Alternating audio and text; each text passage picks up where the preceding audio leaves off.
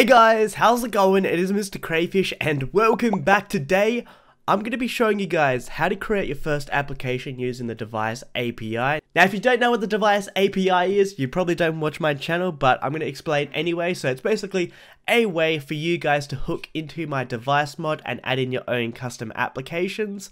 So the device mod features a laptop and an operating system that supports applications, and pretty much allows you guys to write add-ons to the device mod, which is really cool, and was my vision of this mod, is having people actually develop, custom applications, not just myself. Now I did do a tutorial in the past, however now it is actually outdated, so I thought I would do a brand new one for you guys so you can start creating your first application. Now I should mention as well that this tutorial will most likely become outdated because this mod is still in development. It actually hasn't had initial release yet. Once we do have that initial release, that's when these tutorials won't become outdated, because I'll be making sure that the API does not break after that. Now, as I mentioned already, I'm going to be showing you guys how to set up the API and start building your first application. And we're just going to take a look at the application. I'm going to be showing you guys how to build. Now, this is not about the application, it's more about the fundamentals of building applications. So you'll be learning about components, you'll be learning about layouts. We're also going to be learning how to handle button clicks. So when we click this button here, we want to check what text is in those fields. If they're the correct username and password, let's go on to a different layout. So if we actually do that right now, if we type MrCrayfish in here, and then we type cheese, that's going to take us to a different layout, as I mentioned. And then here we're actually displaying how much money we have in the bank, and this is also using the bank utility class, so that's going to introduce you guys into that, because you might actually find it useful for your applications. Now again, this tutorial is not how to build a specific application, it's just about the fundamentals of building applications. So let's get this started right now. So the first thing that we're going to have to do is to download the device API jar file. So how you can do that is either go to my GitHub, which I'll put a link in the description, or you can actually join the Discord server here, and I'll put an invite link in the description below. If you go to the downloads channel here, you'll be able to find the latest API releases. So as of right now, we have the device API 0.0.3, and that is for Minecraft 1.11.2. So you want to go ahead and download that. Now keep in mind of the version here of Minecraft, because you're actually going to have to set up a Minecraft modding environment for that version. Now I am going to be assuming you already know how to set up a mod environment. This is not what the tutorial is providing, it's just teaching you guys how to create an add-on. You should know how to create this. So this is our mod class here. I've just implemented the initialization method, and then we've also got another class here which just has references to all, mod ID, mod name, mod version, and also the version that this will work on. So you should know how to do all this before you even start working with the API and developing add-ons in general. Now if this tutorial strangely isn't outdated in the future, this may be like 1.12, 1.13, so make sure you set up the API or your modding environment accordingly to the API version. What we're going to do next is go over to our kind of project here, create a new directory. I'm going to call this libs. Now it has to be exactly that, so type in libs, and then what you're going to do is drag that jar file into that libs folder.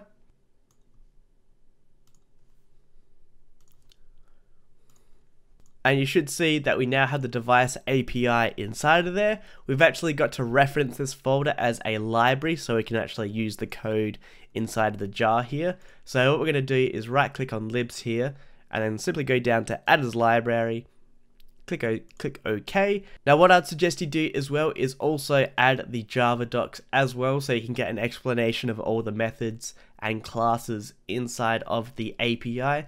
So we can simply just right click on that jar file, open the library settings, and then here you simply just want to click on add and then locate the Java docs. So the Java docs again can be downloaded from GitHub or even in the Discord chat here. So you can find, as you can see, 0.0.3 docs there. Download that and then simply just add it in. So I'm actually going to grab it from the actual proper project here and click OK. and it should automatically, you know, find the correct route for it. Click OK, or click apply, click OK, and now we should have the Java doc attached, and we should be able to read what all the methods and classes do. And do note the Java doc is incomplete, so there might be something in the API that is actually undocumented, but that will actually be fixed in the future. Now we're not done yet. What we've got to do is tell Forge that our mod is a child mod of the device mod. So what we're going to do is we're first going to go to our mcmod.info file here. We're going to create a new variable at the bottom here called parent, and then we're going to set that to CDM. So that is the mod ID of the device mod. We're going to save, or that's automatically saved inside of IntelliJ. We also need to give our mod annotation here a special value, which will tell it to load after the device mod has loaded. So we're just going to go into our reference here and create a new public static string here. Yeah, I spelled it wrong. And we're going to call this depends, and we're going to make it equals. Now this is a special syntax here, so make sure you do this correctly. We're going to type in required, required dash after colon CDM at open square bracket, and then the API version we're using. So we're currently using 0.0.3, so let's type that in, and then do comma, and then close parenthesis. And pretty much what this tells Forge is that our mod should load after the device mod, and it also requires at least the 0.0.3 version of the API for it to work. Now, again, because this is not an initial release yet, once we do get to, you know, we have a major version here called 1, that's when API changes won't happen anymore. But because we don't have an initial release yet, API changes are likely to happen. So your mod might, or your application might work in 0.0.3, but it might not work in 0.0.5 whenever that comes out. So do keep that in mind, that this mod is still in development, so changes to the API are still happening, and you will have to actually update your applications to adjust accordingly. So now that we've done that, we've actually got to add that to our at mod annotation here. So if we actually just hold up, let me just bring this across so you guys can see it. So at the end here of our at mod annotation, simply just add in dependencies equals reference,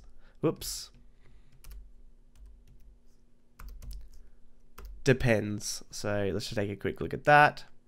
So yeah, add that to the end there, and pretty much now when we load up Forge here, or let's load up the game right now, we should see that in the mod list our mod is defined as a child mod of the device mod. Then go to the mods list here, you'll notice that our mod isn't actually defined in the list, it's actually defined as a child mod of the device mod here, and then you can actually see here all the child mods for our device mod, and we have our tutorial app here. So that is all cool and set up now. What we're going to do now is start creating our first application. Now, as I showed you guys at the start of this video, we're going to be creating a kind of, you know, simple login screen, which will then take you to another page, which is actually going to show us our bank currency that we've currently got stored. So, you know, nothing crazy, but it's just kind of like a small example for you guys. Now, if you're familiar with any sort of UI development, such as, you know, Swing, God forbid, JavaFX, Android, you know, any sort of development, any user interface development, you're going to have a really easy time because I've built this API similar to other frameworks out there. So let's start this now. So the first thing that we're going to do is come over to our package over here and create a brand new one called app. So let's go package here and type in app. Now, if you're developing multiple applications, I highly suggest you create separate mods for each one, because Otherwise, you know, it's going to get a little bit unorganized, but it's also good to have, you know, an app for, you know, separately so people can choose which one they want to add in. They don't want to like add in a kind of add-on which adds in a billion apps if they only want one of them inside of it. So, you know, set up a new workspace for each new app you actually create. So inside of that app package, we're going to create a new Java class, and we're simply going to call this tutorial app. So this is going to be our application class. Obviously name it accordingly to whatever you're developing. You might be developing, you know, I don't know, Mindbook or something, the Minecraft version of Facebook or something like that, I don't know. And then we're going to make this extend application. Now make sure you use the right one here, because there is actually 3 different classes here called application. The one we want is this middle one here, so it should be com.mrcrayfish.device.api.app. Implement that, or I mean import it, extend it, and then implement the methods here. And then we need to make a constructor as well, so we're going to get rid of you know, those, and then we're actually just going to be kind of hard coding the values in here. So the app ID is a unique ID for this application. So what I suggest you do is type in reference.modID. So it will, you know, it'll make it kind of unique straight away, because you can't load up 2 mods inside of Forge that have the same mod ID. Then you want to do kind of the name of your app, so tutorial app. Now, I am actually going to be changing this in the future. This is just kind of the current preferred way of doing it. In the future, we're actually going to be using a resource location. So in a new API update, keep that in mind, you know, that things are going to be changing because there is not an initial release here. Then the second parameter here is simply the name of your application. So this is the one that's going to be displayed to the person. So your mod ID, you know, it's not going to be visible to anybody. It's mainly this here. So this might not necessarily be tutorial app. It might be login, you know, I don't know, bank displayer. I don't think that's a word. But who cares? So that's pretty much the minimum you have to do to set up an application. All we've got to do next. Then next, we're just going to register the application. So come to your mod class, and it doesn't really matter what initialization method it goes into, but maybe just for purposes, just put it in your initialization method, and then we're going to type in application manager dot register application new tutorial app. So there we go, our application is now registered. Let's go ahead and load this up now. Then go ahead, grab out our laptop. So we just go over here. Don't mind that it doesn't have an icon at the moment. That will be fixed in the future. But open this up, and then take a look in the inside of the application here, and we should have our app here, Bank Displayer, best application in the world. And as you can see, you know, it's nothing at the moment. It's simply just a blank application. It's super duper sick. I'm going to release this. It's going to make millions of dollars. Not really, because you can't do that with Minecraft. But you get what I mean. But what we're going to do now is actually start adding in components to this, and start creating an actual application. So let's jump over to our application class here. And what we need to do is override a method called init, or kind of short for initialize, and pretty much this is where you want to initialize all your components and add them to the application. So let's start adding in some components. So we're going to start with the login screen, and for that login screen we're going to need to have a username field, we're going to need a password field, we're also going to need some labels to label those kind of text boxes, so for username and password, and then we also want to have a button for logging in to the, so and then we're also going to need a button to log in. Now where we declare these variables is we want to declare them at the top of our application here, because if you actually declare them locally, you might run into some problems where you can't actually get a reference to another component because it is declared below where you're trying to write, maybe like a click listener on a button. It is declared below it, so therefore you can't actually, you know, access it. So always suggest to create your declarations on a global scope inside of your class here. So we're going to do private here. We're going to need some labels. So we're going to do private label. Make sure you import the right one here. There's a ton of them, which is insane, but it's this one here where it has com.mrcrayfish.device, API, app, and component. So import that one. And then what I like to do is also prefix the variable name with the type. So label and then kind of the description of what the variable is. So this is going to be label username. And it's also good when you're dealing with a lot of components. When you're actually just down here in the initialization, you can be like, oh, can I get access to all my labels?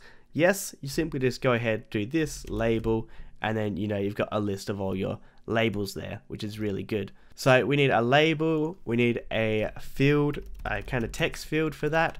So we simply just have, text field. It's kind of, named what you would think it is, so you should be able to find it. But I suggest as well you read the docs as well, because that will give you guys a kind of, a full idea of what all the components that are inside of the API here. So if we go to the component package here, these are all the components. So we got button, button arrow, button toggle, checkbox, image, inventory, item list, label, number selector, and so on. You get the point there. So text field, and then import the correct one here. We'll do text field username, and let's create the ones for the password as well. So we can just copy that, label password, and then text field password. Now there isn't actually a password field yet, but I might do that in the future. So we've got our text fields and our labels. We've got to add in a button here as well. So private button, and make sure you implement the correct one. It should be from the component package, and then we're going to call this button login. So there we go. Let's start adding these to our app here. So we're going to initialize them below. So we're going to do label username equals new label, and let's check out the parameters here. So as you can see here, we need to enter in some text, and then we also need to give it a left and a top. So what the left and the top is pretty much the position of it from the top left corner here. So how many pixels do we move it from the left, and how many pixels do we move it from the top? So we're going to go here, and we're just going to type in username, because this is our username label. And then we're just going to do 5 and 5 for now. We're going to reposition this later on when we actually go into debug mode. And then what we're going to do is we're going to go this.add component label username. Now we are going to run into a problem later on in this tutorial, and I'm going to show you guys how to fix this up, but we're just going to start by using this method. I thought this would be a good way to introduce you guys to what is called layouts, but we'll get to that later on. We're then going to do text field username equals new text field, and then what does this require? It requires a left, a top, and then also a width. Now I should say that the default width and height of the application is 200 by 100, so keep that in mind. We can actually change that inside of the constructor here, so we can do like this dot set default width, which we might actually change here. We might do it to 100 wide instead, and then set. We might not change the height here. We're to keep it the same as 100 there. So let's change around the width here. Let's go back here. Let's put in a position for this. So we're going to come 5 from the left, and then from the top here we're going to go 20, and then our width is going to be 90. Then again add this component, so text field add component text field username. So again, do that for all your other ones. So label password. I'm just going to speed this up here now.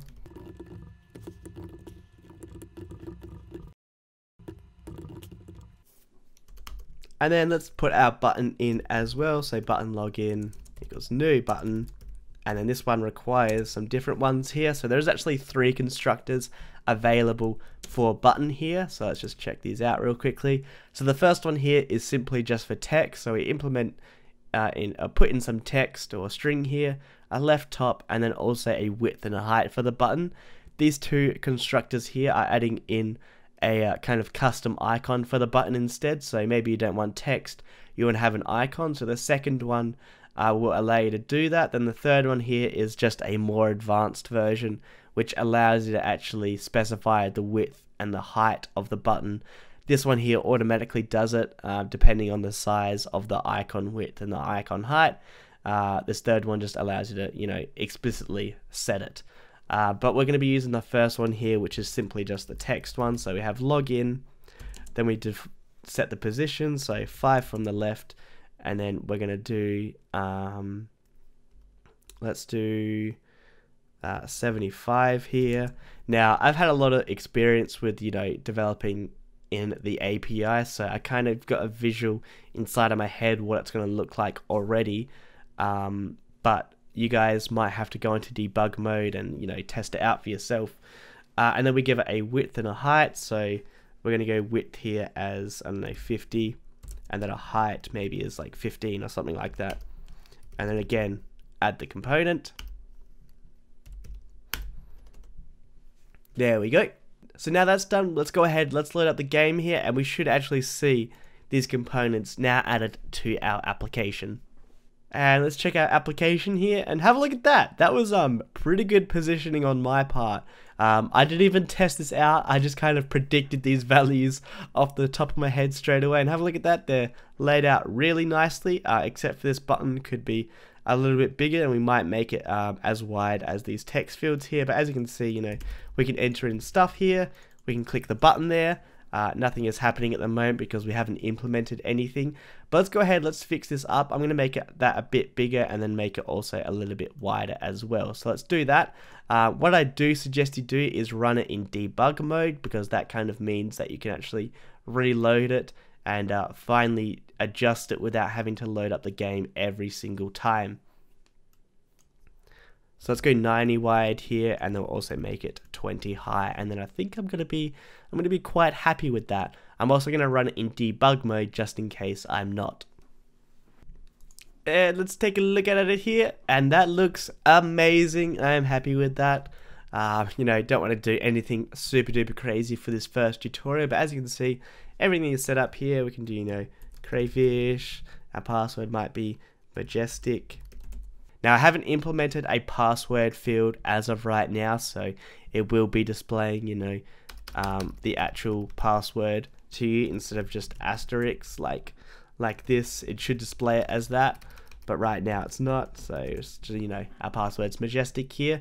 So what we're going to do now is we want to, when we click this button here, log in, we want to take it to a kind of new section in this application, which is going to display how much money we have in the bank. Now, there is already a bank app here, and as you can see, we have $0 in our bank, but we're actually going to be displaying it inside of our bank displayer here, just for tutorial purposes, and it'll give you guys an insight on how you can actually use the bank utility as well, because it is actually designed for you guys to implement it into your own applications. Let's say if you're creating some sort of store application, maybe you're developing kind of like a application which adds on to your own mod that adds in food, you can use this bank util as kind of the currency, and then you'll be able to people will be able to buy food from your application and use kind of the inbuilt currency system on the laptop to buy it with. Now, the next step to this application is making it so when we click this login button,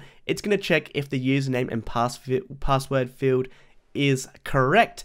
If so, make it display our bank balance. Now, you might be wondering, how do we actually do that? Because, we've got to remove these components, add another one in, which then displays, our bank balance. Now, I purposely did this problem so you guys would get a better understanding of what we're about to learn, and this is layout. So layouts are pretty much a way for you to easily switch out the set of user components we are displaying on the application right now. So this is kind of like the login screen. We're going to have another layout which is for displaying the bank. So pretty much we're going to have two layouts here. One is the login layout and one is the display balance layout.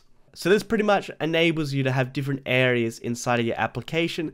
It's not just, one user interface here. You can have multiple different types of them. Now, a good example of this is the email application. So we have our layout for the inbox. We have a layout for displaying an email. And we also have a layout for writing an email. And in the future, there will also be layouts for adding in a contact, which might actually be a dialogue instead. And that will actually be a future tutorial in the future that I'll be doing. Dialogues, when you click this button, it might show a dialogue like, are you sure you want to log in? That type of stuff, but that's a future tutorial. So we're going to start by adding in our own kind of layout definition, because this is using the default layout.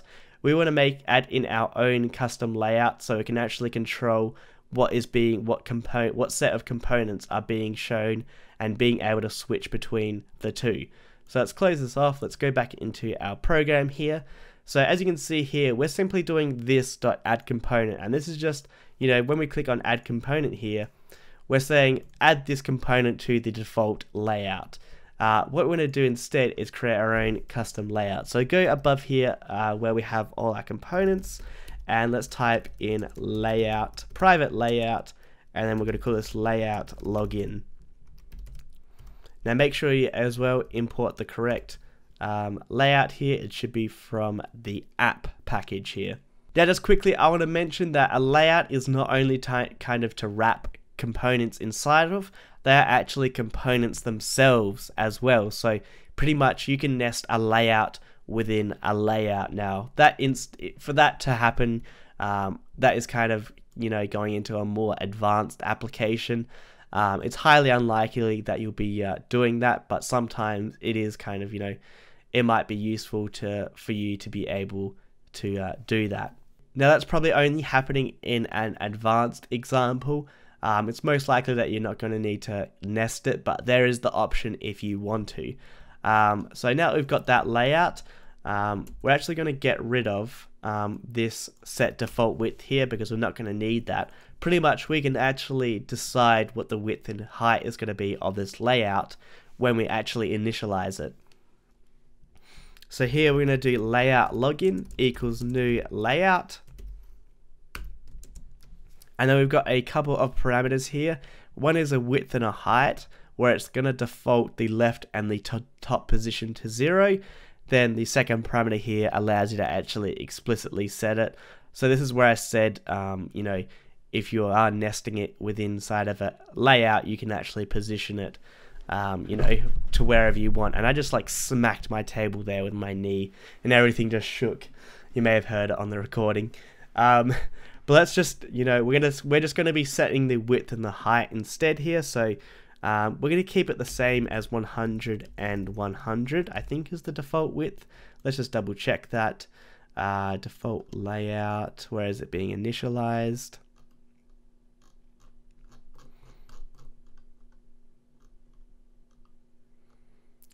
So it's just new layout, and as you can see, it's 200 by 100. We're going to keep that same, let's go, where is it? We're going to keep that same width and the same height there as we did before. It's just inside of, a layout we can kind of control now. And then pretty much instead of saying this.add component, we do layout login.add component. So replace all these. And then we also need to tell the application which layout to display. So we go this.set current layout and then layout login. Now I'm not going to run this, but pretty much if you've done this all correctly, it's going to be exactly the same as what we displayed just before. You're not going to see any difference visually. It's just in code here. We now have control over which layout is visible inside of the application. Now what I wanted to do, as I said, is make it so when we click on that login button, it's going to check the password, username and password field. If they're correct, take us to a new layout which will display our bank currency. So pretty much what we're going to do here at the top is create a private static final string username. Now obviously you wouldn't want to do it like this, but this is just for tutorial purposes. Maybe you'll use some different sort of strategy of, you know, saving username and passwords. Now, I will be doing a tutorial in the future on how to actually, you know, save and load data, because I feel like it's enough to actually have its own separate tutorial. So make sure you watch out for that in the future. Right now, you know, we're not going to be doing it. We're just creating like our first basic application. So pretty much what we want to do is that login button here. What we're going to do is add in, so we're going to type in button login here. We're going to do set click listener. So this allows you to control the action of the button here when we actually click it. Now we are going to convert this to lambda instead, just because it's a lot easier. This variable here is actually mouse button. I'm not sure exactly why it doesn't come up like that, but you know, just do that. And pretty much we're going to say if mouse button equals 0. So mouse button, when it's 0, it pretty much means is it left click on the mouse. And then inside of here, we're going to say if text field username get text equals username, so is it equal to MrCrayfish, and text field password dot get text dot equals password, so that would be cheese. Then if that's true, we're going to say switch to the layout and show our bank balance. Now we haven't created that that second layout now, but we're going to do that right now. So what I suggest you do is always kind of bunch your components up into their kind of own group here. So this is where all the components for layout login are. We're going to do a space here and then do another layout. We're going to call this layout balance, and then we're simply just going to have a private label here, and then we'll call this label balance. So we're going to set this label to whatever our balance is. Now you might be wondering, how do we actually get the balance? And I'll be showing you in a second here. So let's just initialize this. So we're going to do it after all of our kind of initialization and definitions for those components. We're going to start it here. So layout balance equals new layout, and we might again let's just make this maybe 100 and then 50 high instead, so you actually see a change in the application width and height. Then we're going to do label balance equals new label,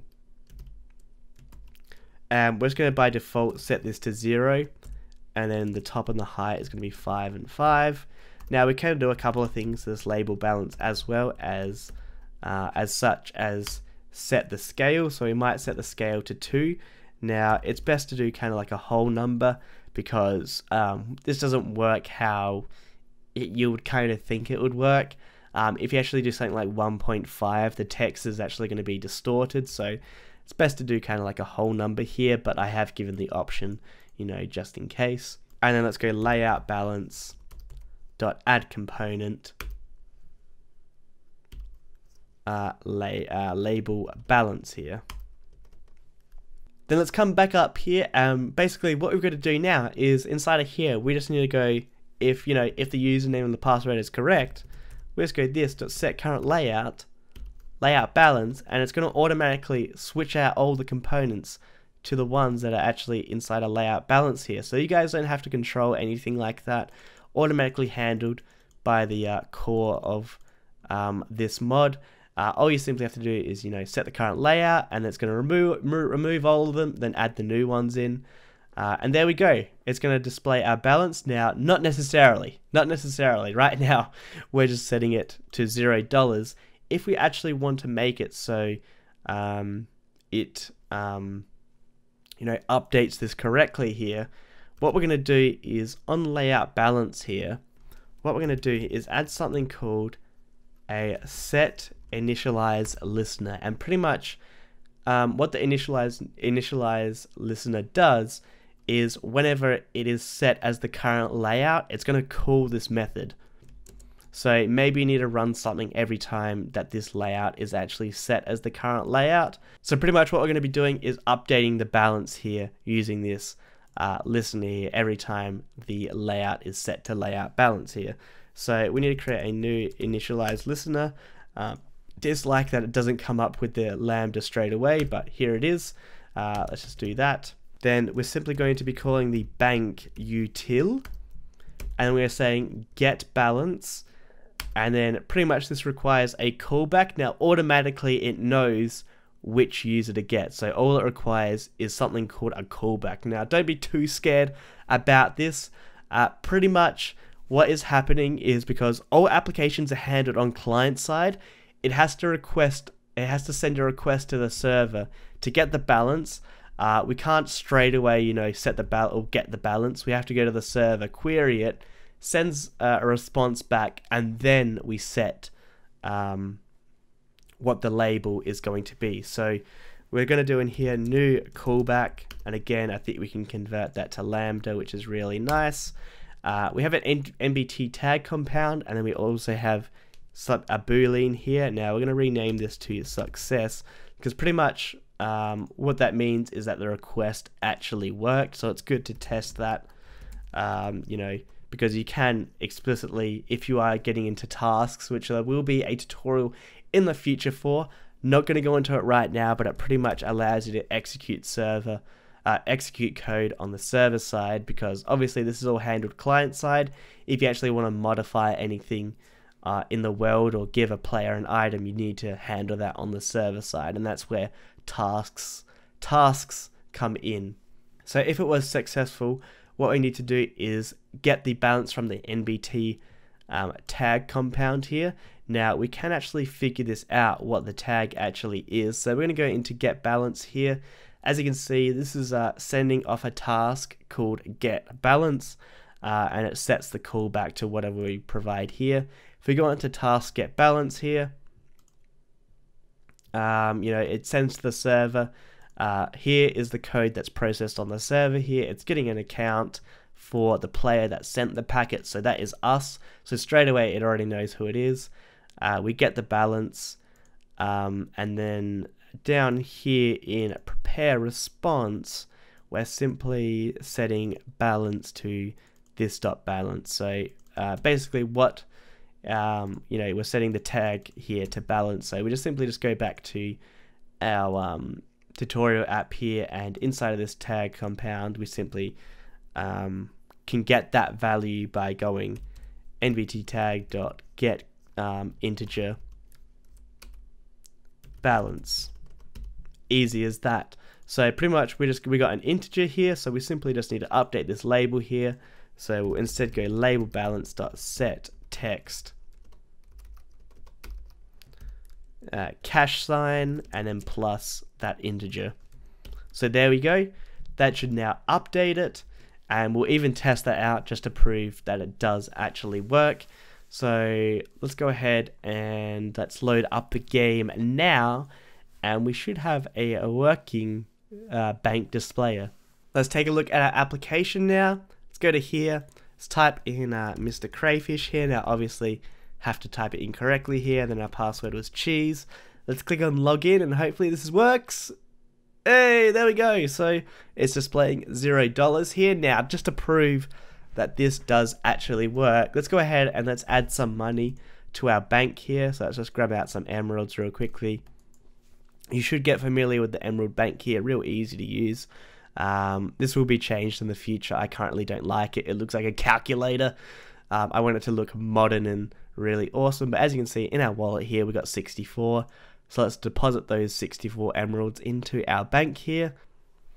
They've gone from our wallet, they've gone from our inventory. Let's go back to our bank display app. Let's type that in there, MrCrayfish, and then cheese here. And as you can see, it is now displaying 64 instead there. We didn't hard code that 64.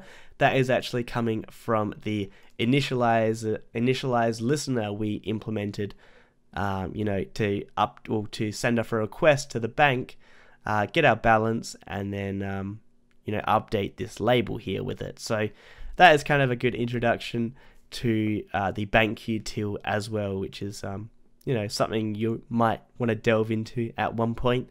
But that is actually going to end off this tutorial today. Hopefully you guys enjoyed this. Hopefully it gives you a good insight on how to start your first application. I wanted to make this tutorial as easy as possible, and I've actually recorded this for the 3rd time. Was it saying it here? I just ignore that. But yeah, I recorded this for the 3rd time because I felt like the two previous attempts weren't good. But I'm really happy with this one. So go ahead and snap that like button, show your support, and subscribe, because I'm going to be doing more tutorials. I definitely want to do some tutorials on tasks and also dialogues, and being able to save data as well, because that is an important kind of thing about applications, being able to save data.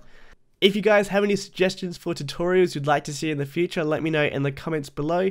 I will actually be putting the source code for this up on my GitHub, so there'll be a link in the description below where you can check it out, check out the source for this, test it out on your own. Maybe you want to clone it and just play around with stuff in here. You can do so. And also want to mention as well that join the Discord server as well, because this is where all of us actually kind of come together as developers of the API, and you can get help here, you can get support, you can suggest stuff for the API. So maybe you need something, a new component in, it's a good way to suggest it here. Post screenshots of what you're developing, and just talk about stuff and have a good time.